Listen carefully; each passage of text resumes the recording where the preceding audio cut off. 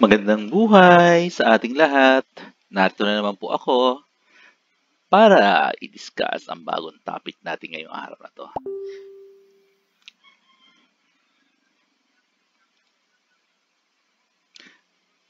So, ang pag-uusapan natin ngayon ay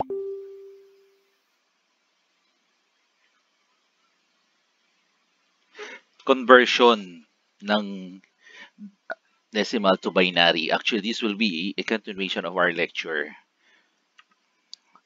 So, conversion from decimal to binary. So, we have 155. But last time, sinold natin to yung 155 to na convert natin binary to decimal. So, here we keep on dividing the number by 2 recursively till it reduces to 0. So then we print the remainders in reverse order. So we will stop as the number has been reduced to 0 and collect the remainder in reverse order. So we have 155. So unang gagawin natin dyan, yung 155 na yan, i-divide natin sa 2. Kasi nga remember, binary, di ba? Sorry. By 2. So we have 77.5. Ngayon, pag may nakita natin 0.5, so ibig sabihin meron tayong remainder na isa. Ayan. So burahin ko baka di makita. Ayan. So may remainder tayo. Okay. Then after nun, ang kukunin lang natin ito, yung whole number na 77. Tapos i-divide ulit natin sa 2. So pagka-divide natin, 38.5, may 0.5 na naman tayo. So may remainder 1 na naman tayo nun. Actually, kaya nagiging 1 yan kasi ganito yan. Diba? 0.5. Ba't ba si Ekasar nagiging 1 yan? I-multiply mo lang sa 2. Ayan, kaya siya nagiging 1. Di ba? Yan o, yung 0.5 na yun. O, kaya siya 1. Di ba? O, next, yung 38 naman. Divide sa 2.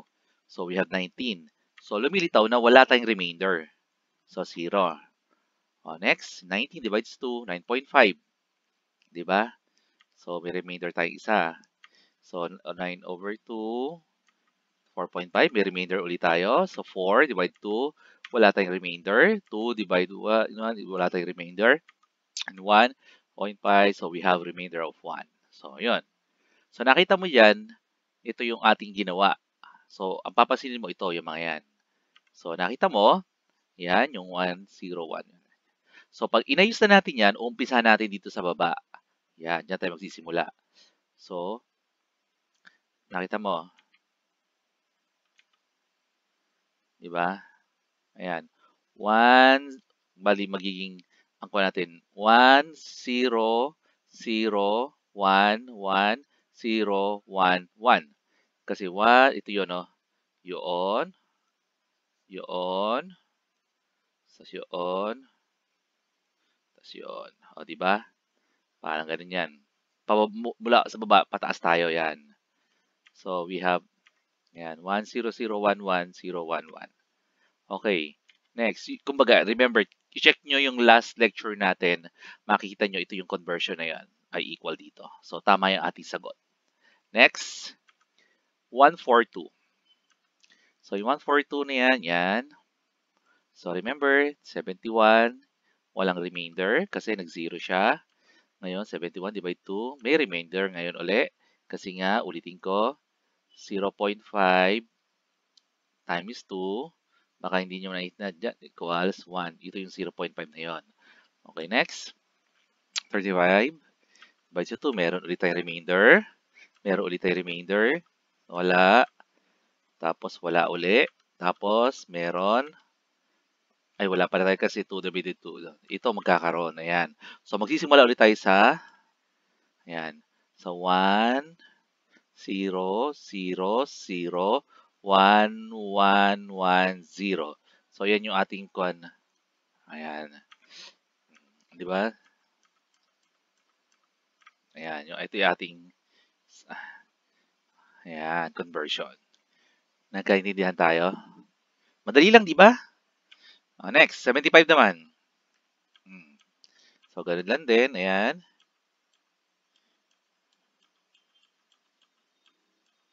Di ba? Madali lang siya. So, 75 divided sa 2, 37. May remainder. May remainder. Wala. May remainder. Basta may remainder yan, lagay nyo 1. So, yan. O, di ba? So, magiging ang basa natin yan, 1, 0, 0, 1, 0, 1, 1. Nagsimula kasi tayo dito. Susunod tayo dyan. Sunod tayo dito. Yan. Yan. Yan yung ating sagot. Ha, di ba? Galing? Mhm. So, nakita natin, di ba? Yan. Okay. So, yan yung ating. Paano naman daw conversion ng 0.68 to binary fraction? Kasi ginawa natin yan, di ba, sa binary. Ngayon, itong gawin natin. 0.68, ayan, as yan, 2. Multiply natin sa 2. Kasi nga, remember, we're referring for the binary. Ayan. Ayan. So, equals 1.36. Ngayon, ang concern natin, di ba, may integer tayong 1. Ayan, yan, yan yung 1. Kasi because of this 1. Yan. So, yung 0.36, yun ang kukunin natin. Tapos, multiply natin sa 2. Ayan. So, wala. Wala tayo dyan integer. So, yung 0.72, yan, meron na naman tayo. O, 0.44. Ayan. Actually, okay na, enough na to yung apat na, yung 4 decimal. Kasi pagka nadagdagan pa, masosobrahan pa tayo, di ba? Kasi masyadong marami na, di ba? Kaya enough na yan, di ba? So, okay na yan. So, yung final answer natin is, the digits are placed in order with which generated are not in the reverse orders. Ito ay 1010. Yan, di ba? Yan, di ba? Oh. So, makuha natin yan. Ayan, ito yung ating yan. Equivalent niya. Di ba? Okay, next. Paano naman daw kung tayo ay magko-convert ng octal, the number system? Di ba? Octal is 8. Ayan, yan ang pag-uusapan natin ngayon. Conversion of octal decimal base of 10 to base 10, di ba? So, we have 362. Ayan, 632 pala I mean. 632. So, ayan. O, di ba? Ganun din, mag-start na tayo sa 0. Kaya lang 8 ngayon. Ayan, di ba? So, ngayon, ano equivalent ng 8? Ayan, ng raised to 1, raised to 2. So, ito ang ating gagamitin. Ngayon, pag i-multiply natin yan sa mga yan. So, 6 times, yan. Di ba? Ayan. 6 times 6, 64. So, nakuha natin 384. 3 times 8, 24. 2 times 1 is 2. So, i-add natin ito ngayon lahat to. So, pag-add natin, so we have 400.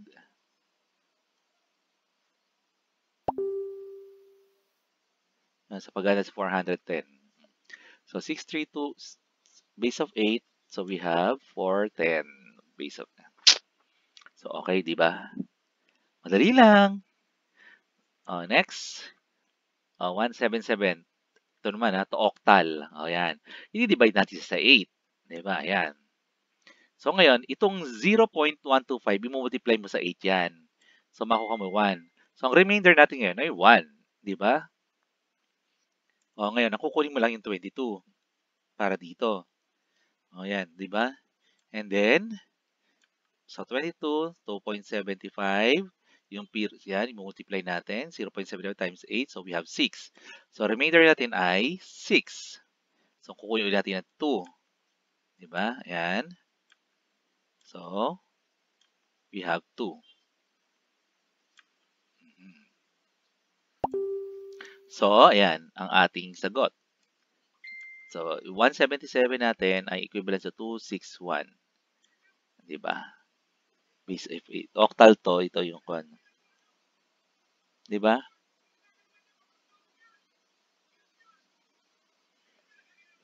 Next. Hexadecimal naman tayo, number system. Base or rather 16 system. Numbers are 0, 1, 2, 8, 9, A, B, C, D. Kasi remember, di ba remember, pag 0, 1, 2, 3, 4, 5, 8, 9, ito on 10, 11, 12. Gagamit na tayo ng letters dito. 3, 13, 14, and 15. Yan. So, ngayon 11 is, E is 14. Okay, tandaan nyo yan ha. Do not forget. Paano may 4, 7, 6, 8? I-divide natin sa hexa. Di ba? We're referring for hexadecimal. to the 16 na. So, di-divide natin yan. So, nakita 298. So, wala tayong remainder. 290 divided 16, 18. Ito ngayon yung 0.625 multiply sa 16. So, we have 10. So, remainder natin ay 10. Di ba? So, ngayon, 18, which is 10, is equivalent to A. So, 18 divided 16 is 1.125. Yung 1.125, yung 0.125, i-multiply sa 16. Yan. So, we have 2, or remainder. So, yung 1 ulit, ayan, yung itong 0.625, yan, multiply natin sa 16. So, we have 1, remainder of 1. So, pag sinulat na natin yan, ayan, nakita nyo? Diba? Yan, equivalent niya. Diba? Yan. Dapat may base dito sa 16. Yan. Okay, next. Paano naman daw ang conversion from binary to hexadecimal? So, ito yung ating yan. So, pag nakita mo yan, hahatiin mo ngayon sa 4 yan. Diba? O, diba? Kukunin mo yun, kukunin mo yun. So, at burahin ko na para makita natin. Ayan. Okay. So, nakita nyo, diba? Ayan. Ngayon, sisimulan natin sa binary to. Ayan. So, pag chinek natin yan, yan, di ba? Parehas naman, di ba? Kasi hinati natin, di ba? Ito, 1, 2, ito kailangan 4, and 8, di ba? Ganon din siya sa kabila. Di ba? Next.